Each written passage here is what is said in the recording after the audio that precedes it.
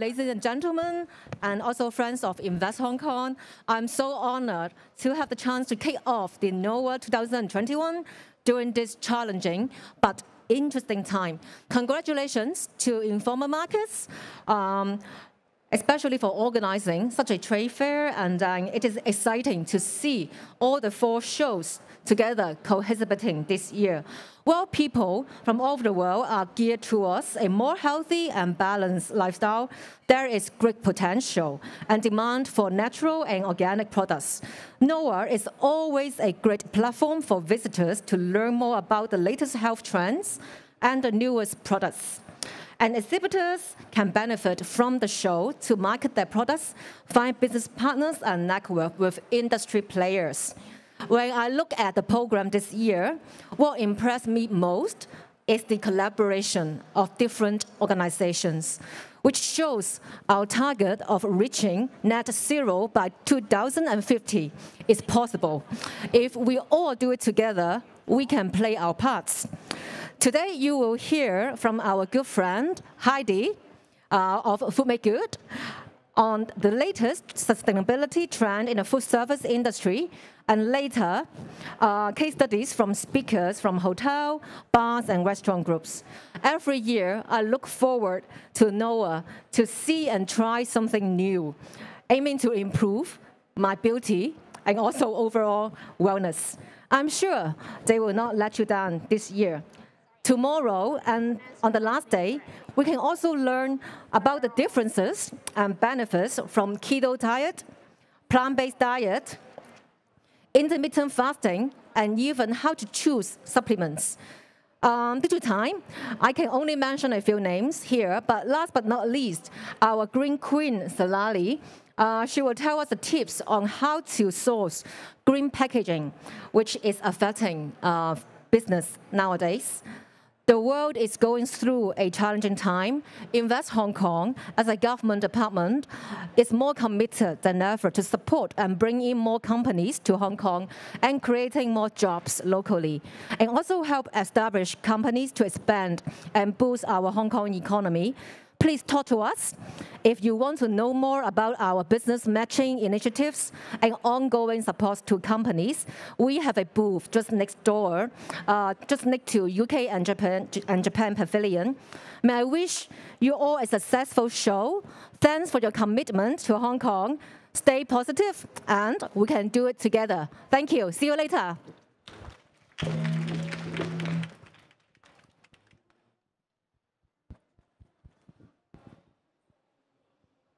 Thank you very much, Cindy, for your opening speech. Come on, let us invite Ms. Heidi Sparrow, the CEO of Food Made Good Hong Kong, to introduce to us the sustainability trends for the good food service industry. Followed by the F&B, followed by case studies of their members, Soluble Straw as well.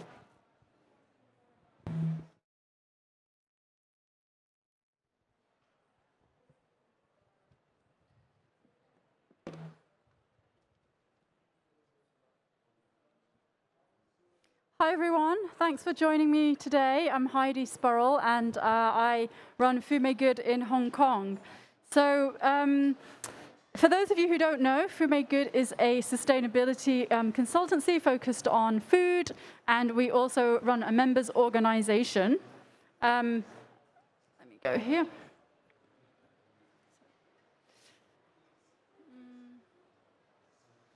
Just a bit of tech issues. Okay, here we go. So this is what I'm planning to run through with you today.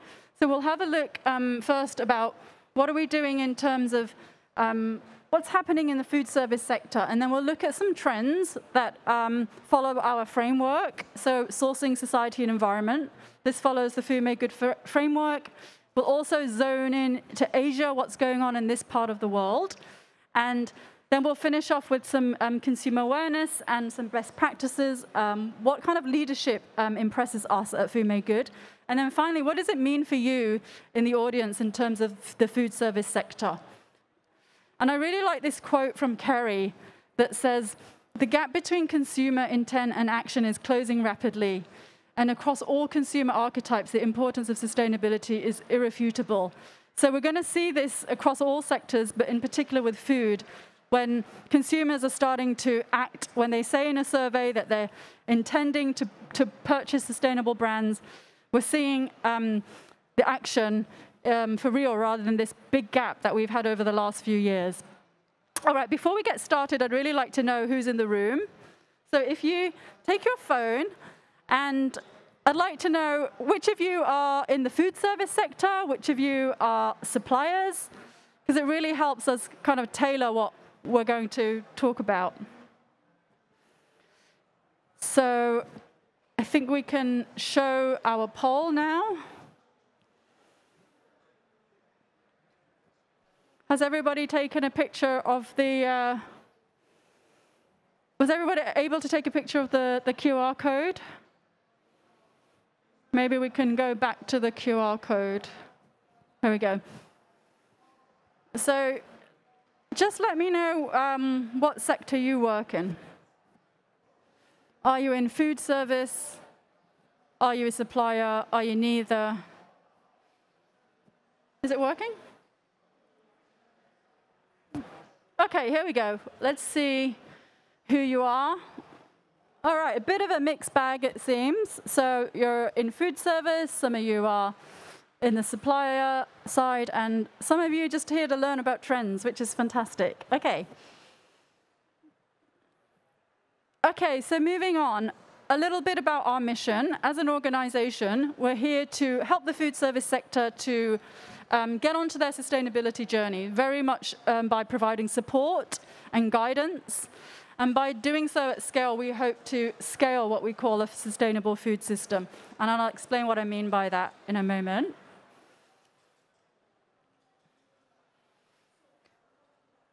This is how we're set up. So we're very much a memberships organization, so bringing together what we call high street to high end, working with a whole wide range of brands. Through the membership, we audit restaurants on sustainability.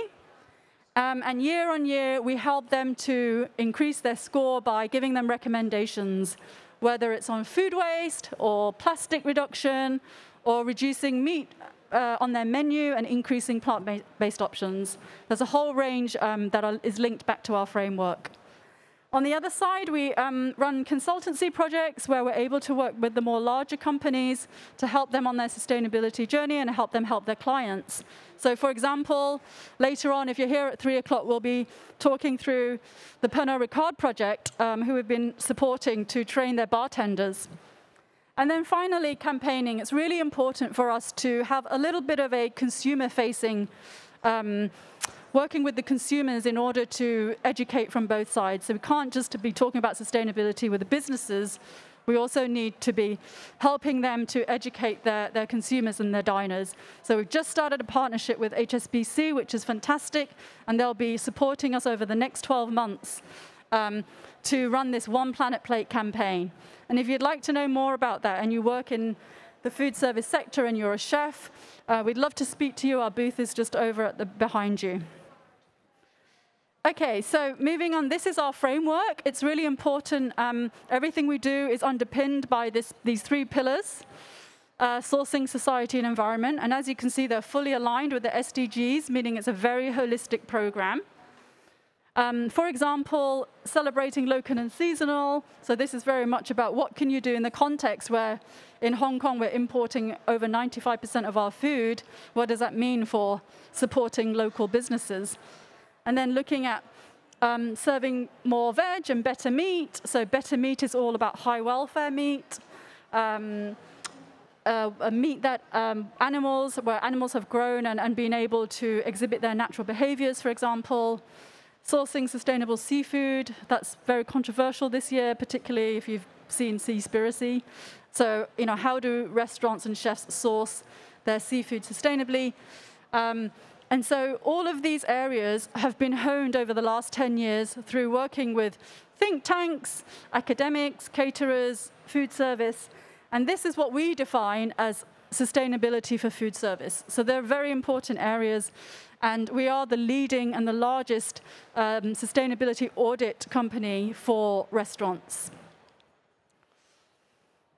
And these are some of the challenges that we try to help our members on to just grasp and understand, because the food system challenges are very complex.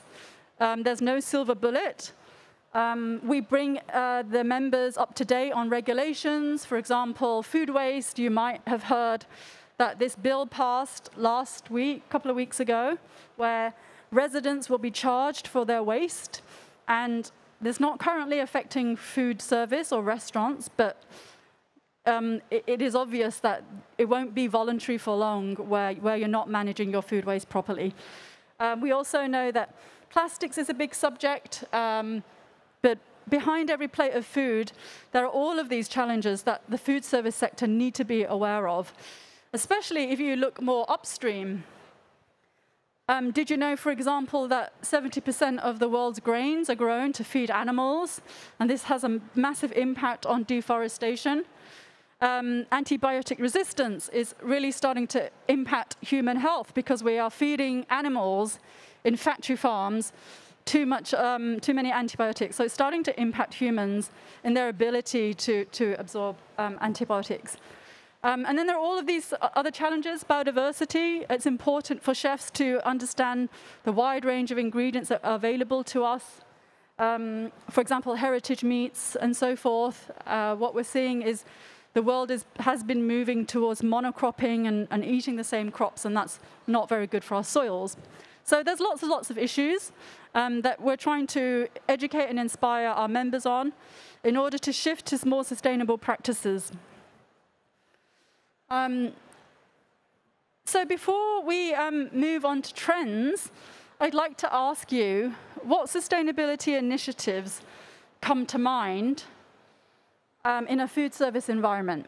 So I just want to get a sense of what comes to mind when we think about sustainability in a restaurant. So if you could take out your phone again, and let's do a little poll to see what you believe to be some of the areas that restaurants should be thinking about. And this can be anywhere. It doesn't have to be Hong Kong related.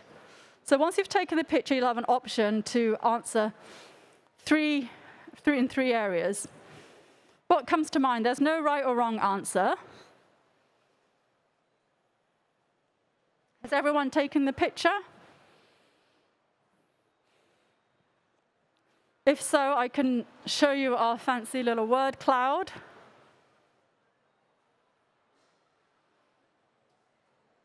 Okay.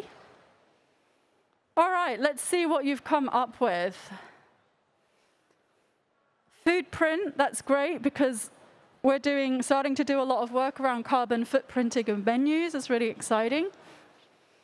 Some of you have said reducing waste, fair sourcing, more veggie options. So a really wide range of answers there. Well, we still have a few more coming in, but nothing dominant in terms of what you've answered. I like the local producer. It's quite tricky in Hong Kong because we know that some of the customers, the dining customers, they insist on having their green beans from Sicily or having their meat from France. There's lots of kind of norms that our customers are expecting. So how do you educate and shift, the diner? How do we elevate local ingredients so that they can have a better space in our menus and be valued? So that's really interesting. Maybe my team can get a picture of this. We can keep a record of it. So moving on to trends. This is what we're seeing in our research in terms of sourcing. The whole reduction of meat in terms of animal protein and an increase in plant-based alternatives, that's continuing to grow. We've brought on quite a few plant-based alternative members this year, including Tyndall and Karana, and that is definitely a massive trend. In Hong Kong alone, 7% of the growth in food service outlets has been we've seen a 7% growth in food service outlets in Hong Kong and 34% growth in grab and go, which is quite surprising because during COVID, all of this is still happening. We're also seeing key office locations in Central, in TST, and Causeway Bay. And one report says that 43% growth in bubble tea. So there seems to be a lot of growth even amidst the pandemic and the troubles we've been having this year. We also noticed that there are emerging office locations in Kowloon East and Wong Chuk Hang. So we're based in Wong Chuk Hang, so we're definitely seeing a lot of new restaurants growing in that area. Let's look at the experience economy. So the aspiration of experience over ownership. We're seeing that people really care about experience over owning material items. So you've got a picture here of dining up in the sky in London. We're also seeing a lot of interest in supply chain transparency. So this idea that during COVID, we saw quite a lot of exposure of how vulnerable our supply chains are. You might have seen images of farmers having to throw away their milk. Just-in-time supply chains, lots of problems with trying to get produce. You may have experienced the Food Panda. They're moving into grocery, so this whole convenience for so wanting products now and wanting them a wide range of products straight away. The other area we're seeing a lot of interest is better business, so purpose and profit together. And then fifth, it's the universe, the desire to be seen and served as unique. So that's a lot of that is happening on social media. Okay, so this was the slide I was meant to, I was talking about earlier, sorry. So yeah, this is not slowing down, this area for plant-based. We're also seeing interest in heritage and hyper-regional cuisines. So an interest back with heritage meats and chefs really caring about this whole idea of sourcing, if not locally, but regionally. Flavors, ingredients, and experiences. Does anybody know what this is a picture of? Sorry? Banana heart, great, yeah, so the blossoms. Yeah, so we're seeing a lot of chefs use this ingredient. So great that you recognize it. So bringing in all these ingredients that is traditionally seen as waste, how we can sort of close the loop on that. And then also, you might have heard of the increase in seafood and superfood seaweeds. You may have heard of the term seaganism. We saw a report by MSC recently. There are people who identify as those just eating a vegan diet, but also complementing it with a little bit of fish for protein. That's quite an interesting area as well. Regen agriculture. It's a very big word, but basically means going back to the old ways of farming and really farming in line with nature rather than against nature. And then we have brand provenance, so really caring about where, the story about where the foods are grown. Okay, and then if we think about the societal aspects, so that's the human side, how we feed people. We're seeing a lot of interest in health and nutrition for customers. People really caring and keenly aware of what they're eating and how that affects their health. The new focus is on gut health and links to immunity. You'll probably see a lot of products around this area actually relating to that. We're also seeing passionate, mindful eaters listening to your body and determining when and what it needs to eat well and good. I've also noticed a lot around embracing activism, corporate activism. So taking a position on D&I, on diversity and inclusion, taking a position on Black Lives Matter. So this is corporates taking a position on these aspects. And they're also incentivizing green behavior, so reducing food waste and being more economical with water and energy, for example.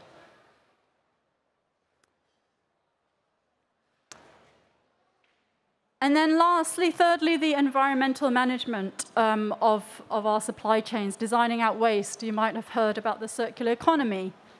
How are we, especially with plastics, has anybody put their consultation, their opinion on in the public consultation. I think it's due tomorrow when the government's asking our opinion on if we should have a ban on plastic tableware. That's really important. The deadline's tomorrow, so I encourage you all to put your opinion in on that. So a ban is coming on plastics. It's really important to be aware of what's happening in that space.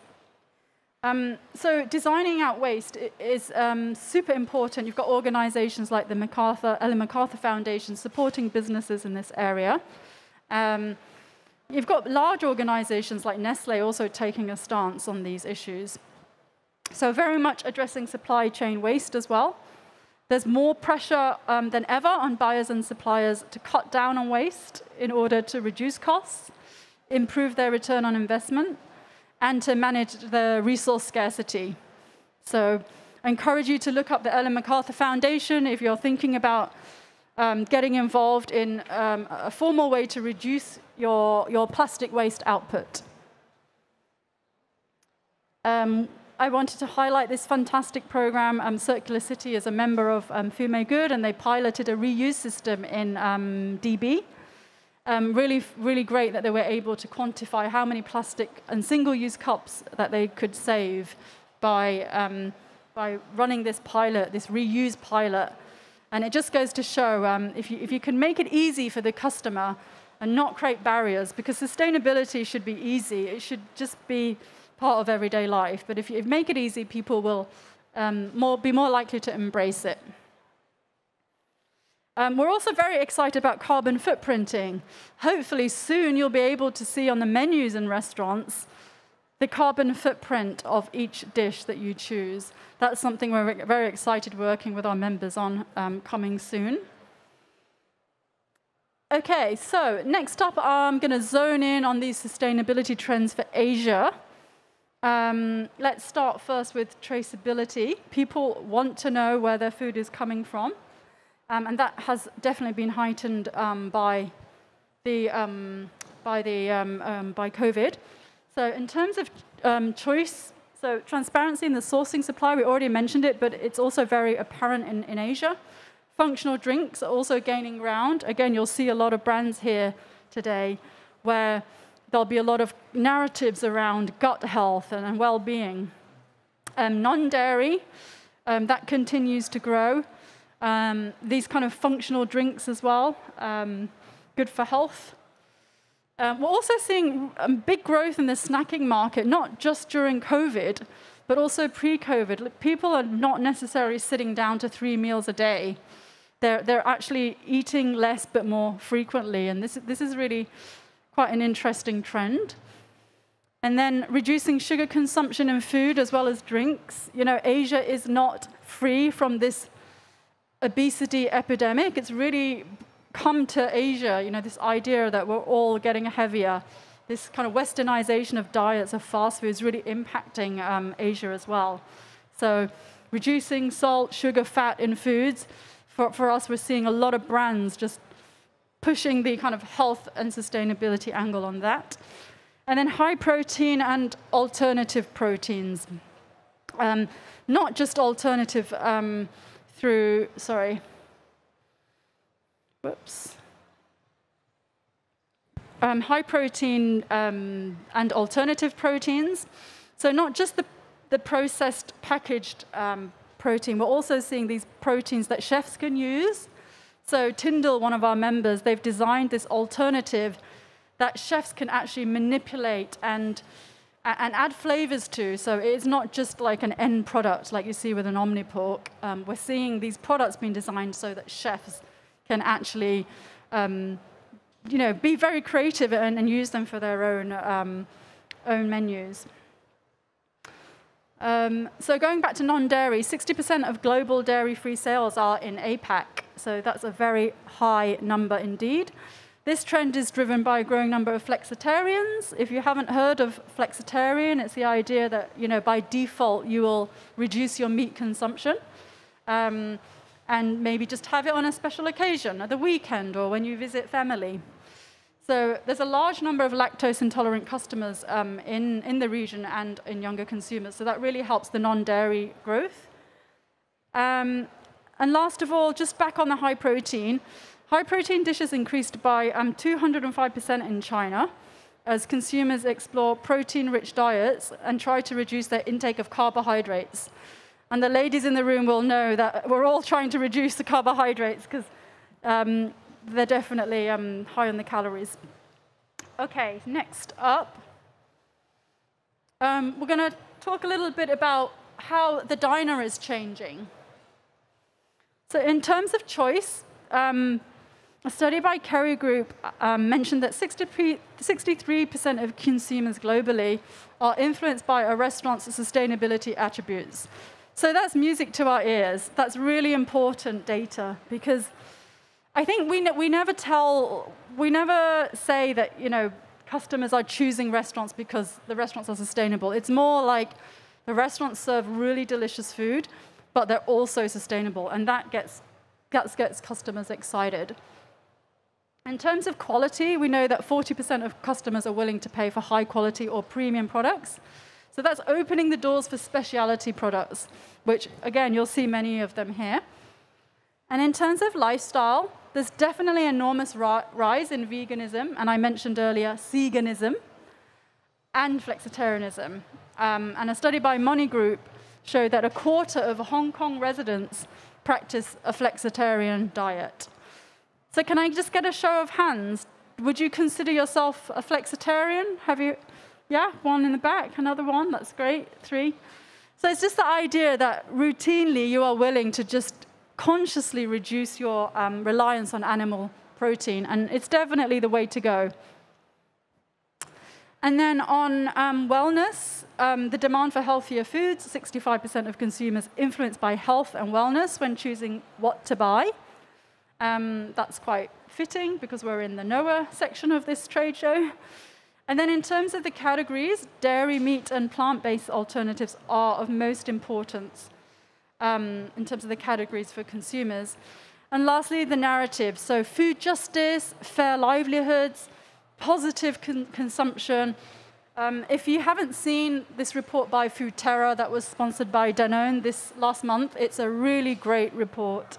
They did a social listening exercise of 225 million conversations online over 2 years, and they were able to deduce there were 14 main shifts. So I encourage you to look at that report, which a lot of what I'm sharing with you today derives from. Okay, moving on.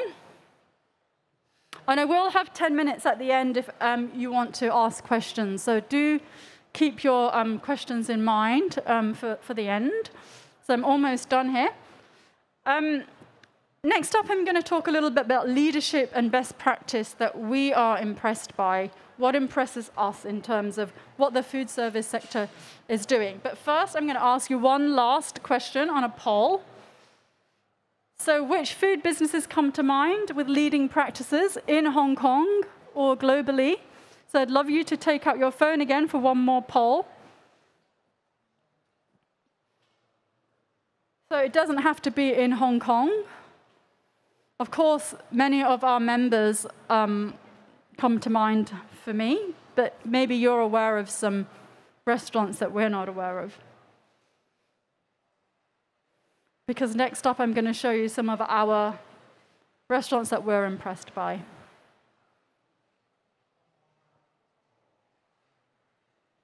Okay, so if everyone's got a picture, we can move on to the word cloud.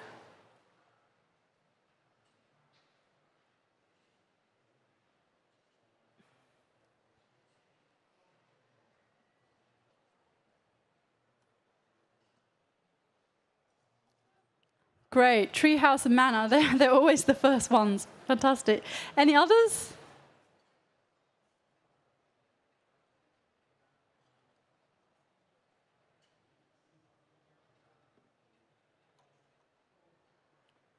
Oh, Marks and Spencer's. Yeah, we do like Marks and Spencer's. They have a fantastic A plan, I think is their sustainability strategy, and they've been doing very well over the last 10 years with this plan. Live Zero, so that's more on the retail side. So on our website, you'll find about 70 restaurants listed so far in Hong Kong that are moving along their sustainability journey. They're not perfect because, you know, it is a journey.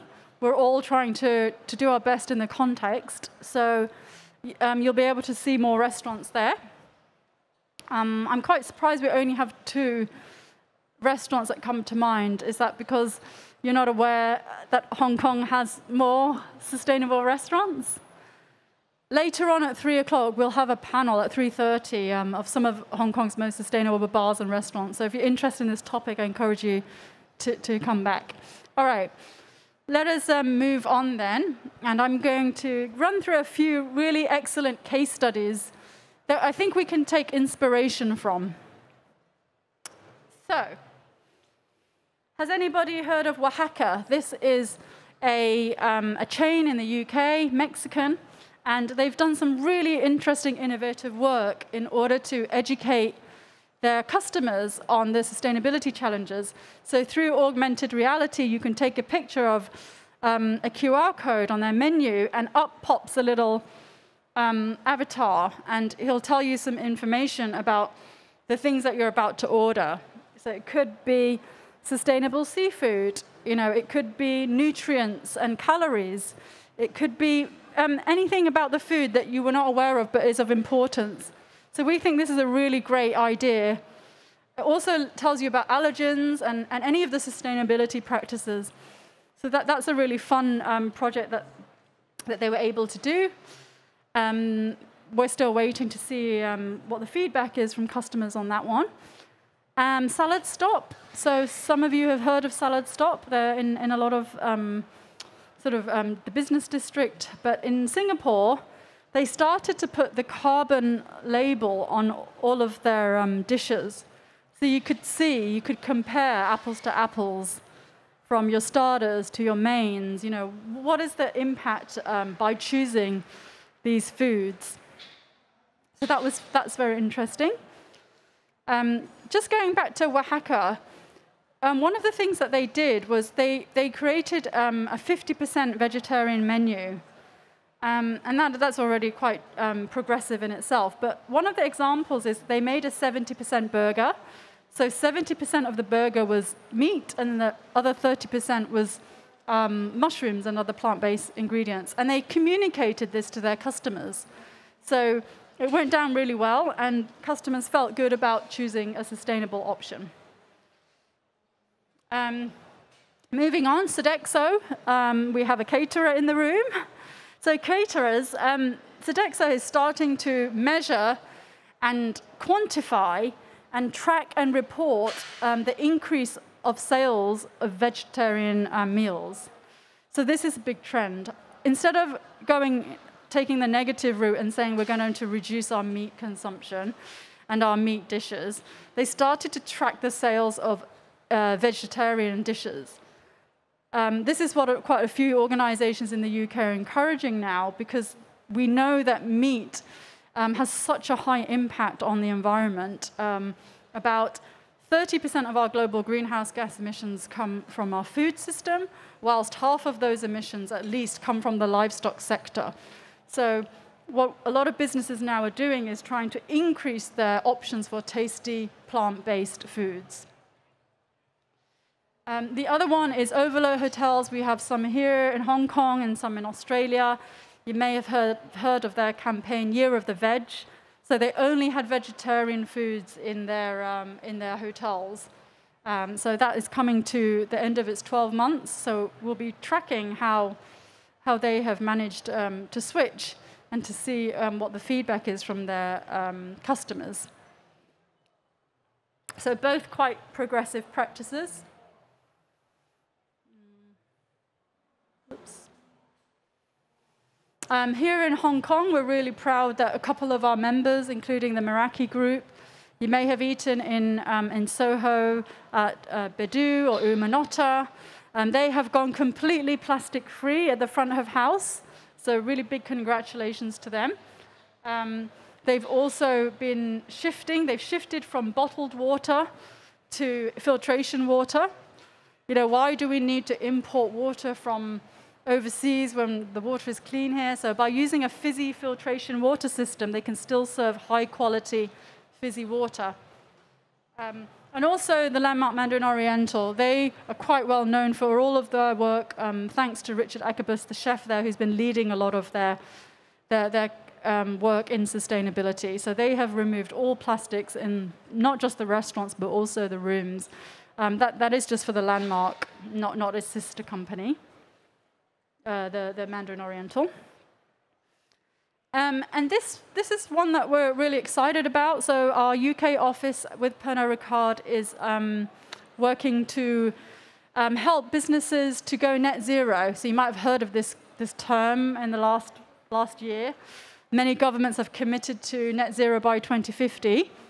So we're working with the bars and restaurants to help them mitigate and reduce and remove emissions from their supply chains.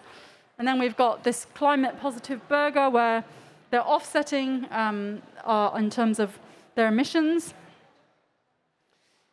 Okay, so finally, what does this mean for you? To summarize, sustainability is more than a trend. It's here, and it's here to stay. We expect not just consumers for the food service. Sorry, it is expected that not just consumers, but the food service business needs to mitigate their negative social and environmental impact. There's also a lot of value in sustainability.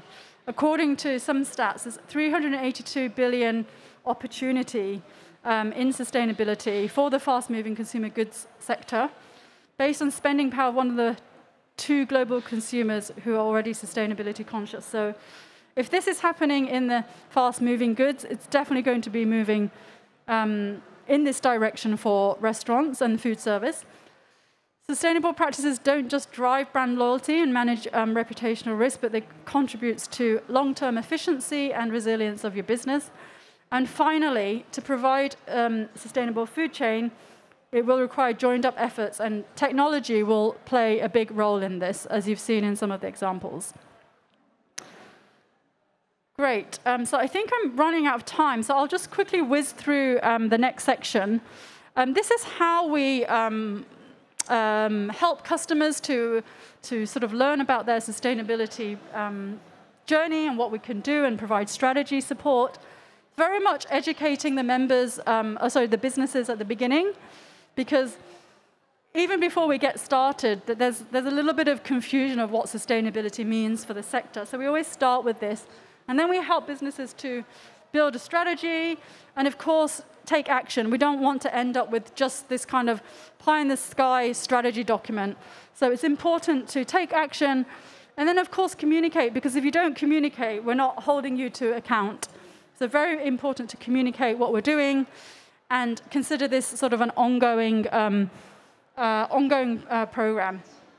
And for the chefs in the room, we want to have a look at One Planet Plate. This is where we can help promote your restaurants at oneplanetplate.org. This is one of our websites and campaigns that we're running. I mentioned it earlier on. So please visit oneplanetplate.org if you want to start promoting your sustainable recipes. Okay, I'd really love to take any questions if anybody has any. And this is my LinkedIn, and we're also running a free Sustainability 101 course in October that you're welcome to sign up to if you do indeed work in the food service sector.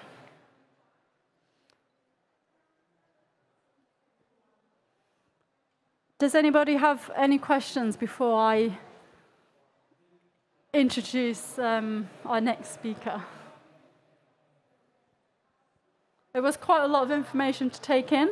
But do come and find me, and I'm around all day at the back behind you.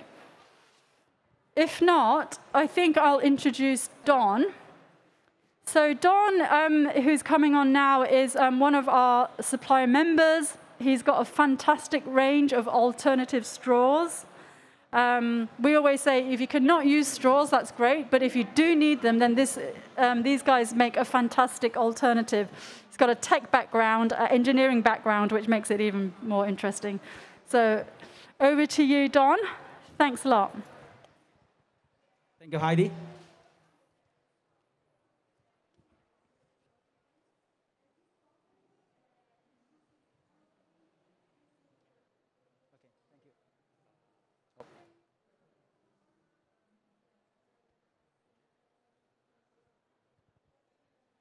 So good afternoon, everyone. I'm Don from Jetwell Green Tech.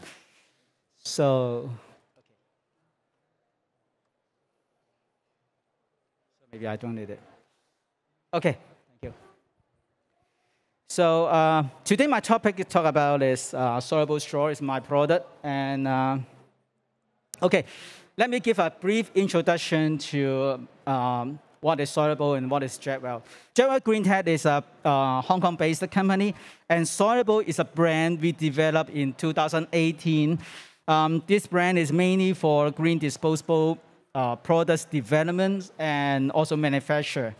And the products we have is all designed by ourselves, and also we hold the patent of the product. In Soluble, we have 3 pillars in our mission. The first being sustainability. I think it's very simple and understand why we need to be sustainability. But having just sustainability is not enough, because no successful product can forget about the user experience. So we will put delightful experience as a very important part in our product development. And just to this point, is not enough, because we also have to consider corporate concern. Some product like our straw is purchased not by you and me. It's purchased by the decision maker, for example, the purchase officer, the marketing teams, or even the boss of F&B industry. So we have to put all this into account. Let me give an example. So for sustainability, people switch from plastic straw to paper straw. But this awful experience cannot satisfy your customer, so you change to a PLA straw, or some of them will use sugarcane straw, or some called bamboo fiber straws. And very often they have an advertisement on the internet. Oh, they have a happy toys in the internet. But in fact, this kind of PLA straw or sugarcane straw or bamboo fiber straw, they are not degradable in the marine. It gives you the same harmful experience to your sea creatures. So that may be some backfire to your corporate. So in our development, we always have to consider all these things together to develop a new product. So this one is a very busy slide, sorry. But I just want to show what makes Soluble different from other companies. For many manufacturers, they only talk about, oh, I'm compostable, I'm biodegradable. But in the real life, this is not so simple. This is a chart showing the recorded MSW, Municipal Solid Waste Management we have. And that is all the technology for the human being we have. So composting is just part of it. And very often just use it to handle green and brown waste. So that means some garden waste, or some vegetable food waste we will use to handle. But in the real life, very rare you can find these composting facilities, or even most of these composting facilities refuse to take in PLA cutleries or containers. There may be some reasons. For example, it's too dirty, or take too long time in the composting piles. So they are not going to take it, and the compostable plastic like PLA will end up in the landfills or incinerators. That means they were similar to those conventional plastic. Or what is biodegradable? Biodegradable is nothing about our solid waste management system. It's just a final resort to littering. And in the real life, biodegradable of all the synthetic material will take a very, very long time, maybe decades, maybe even a century. Especially if you have no oxygen or without an appropriate temperature, it takes a too long time for the degradation to happen. Okay. So in Soluble, we just regard compostable and biodegradable as an add-on. And we will try to commit to the environmental 3 Rs, that is reduce, And in reduce, we try to reduce the material and try to reduce the energy required to produce a product. And maybe you think, okay, we are making disposable, it may not be reusable, but we always try to make a product have a suitable lifespan. For example, our straw can last for at least 5 hours. So in a single surface, you don't have to change your straw. And recycle, we try to put more F1 on it. We talk about truly recyclable. That means that should be easy for sorting, for laymen, or even the kids, they know how to sort our product. And also, we try to use a homogeneous material. And we make sure the recycling facilities accept the products in the recycling as a raw material. So what is traditional paper straws? This animation shows how we make traditional paper straws. And this is usually made by 3 to 5 piles of paper. We just roll it and then use a strong glue to hold it together. And this is not a normal paper we are using. We call it wet strength paper. So this kind of paper is very strong when even it is wet. So it is not going to fall apart. But this two product, that means a wet strength paper and the strong glue, make the paper straw difficult to be recycled in paper mills. So that is why people said the paper straw, they are not recyclable. And also here, I list out a lot of limitations or complaints of normal paper straw. And here I want to show you one chemical, so-called 3-MCPD here. In Asia, maybe we just talk about these chemicals in our soy sauce. But in paper straws, very interesting, we find this kind of chemical because in a wet strength agent, we have to put this chemical as a part of the active ingredient.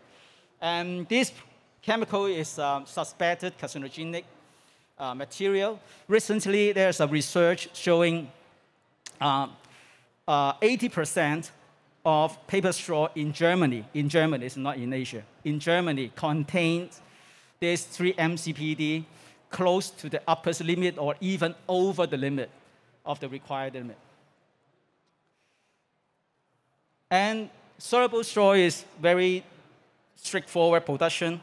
We just use one single layer of barrier-coated paper, and we just boil it up and seal it with ultrasound machine. So it looks very simple, but I can tell you it's not that easy. It's rather difficult to make it. So what is our raw material? So what is a barrier-coated paper? Maybe we all know paper absorbs water. To avoid the paper absorb water, we need to put a layer of polymer, layer of plastic, usually plastic, on the top of it, so it can barrier the water absorption. Usually, we use a PE, or more advanced, we use a PLA or PBS as a barrier coating. But if you try to tear it off, you can see a translucent layer of polymer left here. And this layer of polymer is a nightmare for all the paper recycler because when it's going to be puffed, this layer of polymer just swim in the water and they will clog the filter in the recycling machine. And that is the biggest headache for most paper recycler. And nowadays, for soluble, we use this called water-based barrier coated paper. This is water-based barrier coating. So what is it? It's not so special. For ladies, when we make up, maybe you use a cosmetic foundation, or maybe you will use a liquid mask. And this kind of product is very similar. It is a liquid base. You coat on a paper and give you a certain kind of barrier properties. It's not 100%. It's not 100%, but it's good enough for the disposable usage. So when you try to tear it off, you see no polymer film on it, just like normal paper. And without a polymer film, that would be perfect for all the paper recyclers. So here I list out a number of advantages of our soluble straws. For example, with our technology, we can save up to 40% of paper. Up to 40%, not 1/4, it's a 40% of paper we can save. And with a single layer structure, we can make a straw, it's rather flexible like a plastic one. So in your lips, you don't feel like a paper straw. You feel like more like a plastic one. And with the barrier coating, it gives a lot of advantage. For example, it's no more sogginess anymore. And we can extend the surface time up to 5 hours or even longer. And with this barrier coating, we don't need any glue because this layer of barrier already have a sealing effect. And also, we don't need any wet strength agent. So that is that chemical-free MCPD will not found in our straw. And this video here shows the difference between the barrier-coated and non-barrier coated. So on the left is the non-barrier coated paper, and the right is barrier coated paper. So I put chocolate milk on it, and 5 minutes later,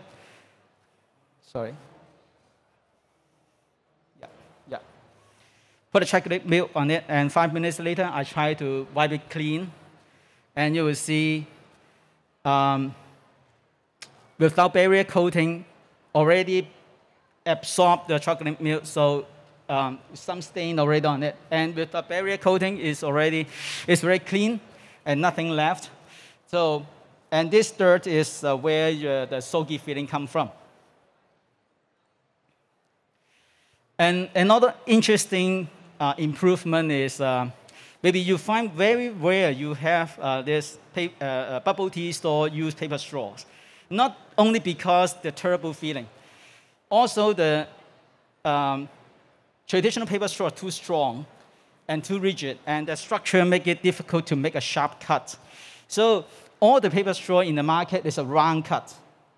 But soluble straws is rather flexible, and you can make a very sharp cut, like traditional plastic straws. So you can punch through this bubble tea foil very easy.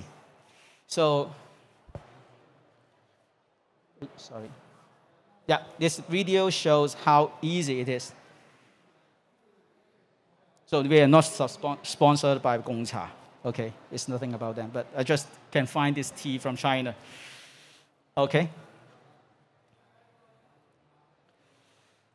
Yeah. Another advantage of our technology is we can make sure the straw is degradable in the natural environment. For example, here we put straws in a laundry bags, and then we put in Guntong Matao. And then within 60 days, it's all gone. So in 45 days, only one small, like a cigarette butt size left, and in 60 days, all gone. So our straw will be degradable in all the natural environments, I would say. So, but I want to say it's not a biodegradable demonstration. It's just degradable demonstration, because biodegradable demonstration is somehow you have to make in the laboratories. And traditionally, if you want to recycle paper cups, you have to sort it like Tetra Paks. So you have to recycle it to like Miu to have the recycling. But with a barrier coating, there's no polymer film anymore. You can recycle it with any kind of paper products, like your A4 paper, like your paper cartons. So it is easy sorting, and then make sure you can recycle with all other paper products. And we also send our products to the Western Michigan University, which is a well-known third-party paper technology center in the United States. And we send samples to them, and here shows almost 100% of fibers are recovered. Okay, so make a simple math. For 1 ton of paper, we are talking about 24 trees to grow up for 10 to 20 years. But if we want to produce 10 million straws, we need 360 trees. And some said in United States, we are consuming over 500 million straws every day. That means cutting down 18,000 trees every day if we change all to paper straws. Okay, so it's terrible, right? With our technology, we save maybe 30% of paper. That means already save a lot of trees, first thing. And second thing, we can make all the paper straw recyclable. And I want to say is, food surface paper is a virgin pulp. So the fiber is in the best condition. So in today, technology can allow those fibers recycle up to 7 times. So soluble can save the trees and at the same time can let more paper going back to our recycling streams. With the barrier coating technology, we also have another advantage. Many people, when they use a printed straws, printed paper straw, they always worry about any migration of ink to their drinks. And our technology can make the printing before the coating. That means the printing layer is protected by this barrier coating. And I want to show you this video is on the left is a traditional paper straw, and on the right is our soluble straws. And I try to wipe it with 75% alcohol. Usually in the industry, we all use only 5 to 10% of alcohol wipe. And this time I use a medical grade 75% alcohol, and then you see the difference. So I very light, it's not rubbing, it's just wiping, okay. Rubbing is very too strong, maybe. I wipe it some 10 times cross. So maybe, sorry, it's not so clear here, but already have some ink migration due to this 75% alcohol wipe. And with the barrier coated layer, covered the printing layer, so it's nothing gone in our soluble straws. So it is ultra safe production method. So it's all about our soluble straws, and now I want to introduce our paper coffee stirrer straws. So maybe many of you think, okay, why I bought this product? Because I already use a wooden stirrer to replace a plastic one. So why this is so interesting? First thing, this product we got 2 awards, one from Japan, the Good Design Award, and one from Germany, IF Design Award. Maybe you think wooden stick is good enough for coffee, but I would say you stir the coffee for 1 minute, but you need a tree go up for years or decades to have this kind of stick for you. And the end of life is going back to the incinerator or landfill. I would say it may be a green idea, but it's not a sustainable idea. So our stirrer straw is made for zero waste drinking habit. So it's designed to recycle with paper cups. And one of the things is we can offer a better price compared to wooden stick even.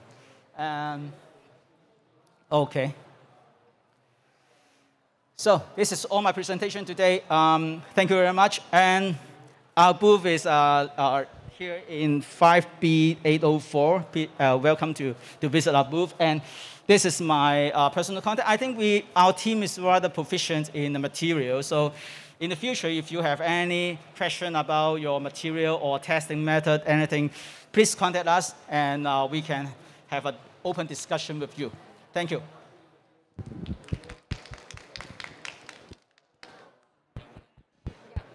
So thank you, Don. Is there any questions that you would like to ask? Okay, if not, okay. Maybe you have covered, thank you for your talk. Maybe you covered earlier, but I missed it. Where is it, where the straw produced, or, yeah. Hello. Here. Sorry. We have the straw R&D. I think we take almost 4 years, 3-4 years time to have this R&D. And currently we have our straw manufacturing in China, in Dongguan in China. But I would say our production method is very highly automatic and pollution-free. What does it mean by pollution-free? There's no wastewater, no smell, nothing. I would say that we don't like traditional paper straw because traditional paper straw, you need a glue. And you use a water glue, you need to have a very, I would say, closed system in your factory. It's very misty, high humidity working environment. And our paper straw, I think you can produce anywhere in the world. And the machine is very small. I think it's just like your table. The size is like your table. And very simple operation. Just put the paper and then press a start and then it manufacture. So I would say our technology, one good thing is I don't mention here, but in the future we can save a lot of carbon footprints due to transportation. Because we can, if we export straws, that means we export air. I can give you an example. For a 20 feet container, only 1 ton of straws. That means 1 million straws. But if we export paper, it's talk about 10 tons. It's 10 times save your carbon footprint. And we can send it, for example, in the future, maybe to United States or to Taiwan, UK or Germany to have all the production. And one labor can handle, my experience, maybe over 30 units of machine can handle. And I would say it's very simple to handle and also is my dream in the future if we can hire some disabled people to help in the production. Yeah, let them to have a chance to work is also important. And in the future, the machine will be highly automated. Even the quality control will be automated. So yeah, I wish my answer can satisfy your needs. And I would say many people ask about what's the price of our straws. And today I can tell you that we are using the medium price material and produce the highest quality paper straws. That means I can say is recently I sent some samples to America and they claim themselves they're making the world's best paper straws. But when they see our sample and see our video comparison, they have to surrender. Yeah, because we solve all the limitations and all the problems they have. The only problem of our straw is we can't make it too round. Yeah, I can make it rounder, but if I make it rounder, I will waste more paper. Why I have to do it? I want to reduce the weight. For example, for good quality paper straw, like the one you're using in Star Tut Tut today in Hong Kong, maybe the weight is 1.5 gram each straw. And our product, maybe only 1 gram, we can achieve the same size and also even more durable than what they are making. And we save a lot of cost because we use much less paper. Yeah, thank you.